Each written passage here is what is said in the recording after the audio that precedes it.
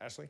UDOT road crews are using a new technique to demolish the surface on a couple of bridge decks. It's all part of their rebuild of I-215's west side. And new specialist Jed Boal shows us how they're using water just like a jackhammer to blast through concrete.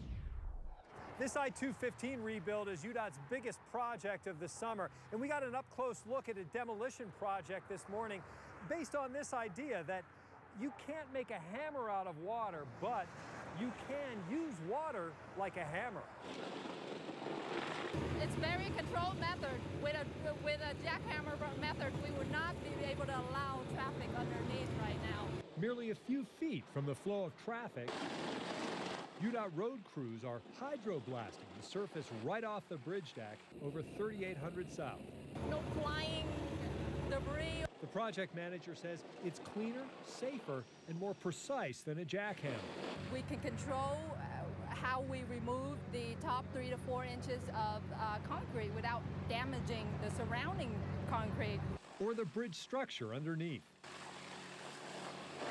The operator can hit the bridge deck with 36,000 pounds per square inch. That's about 24 times the strength of your home power washer. They spray out 15,000 to 17,000 gallons of water each 10-hour shift. That's about the amount of water in an average backyard swimming pool.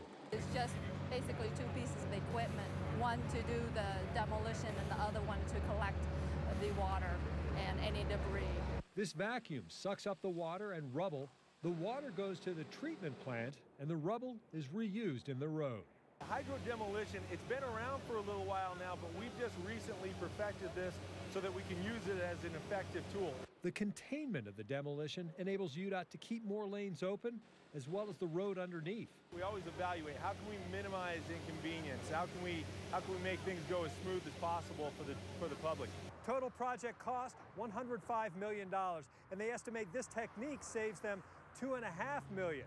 The project is slated for completion in the fall of 2017.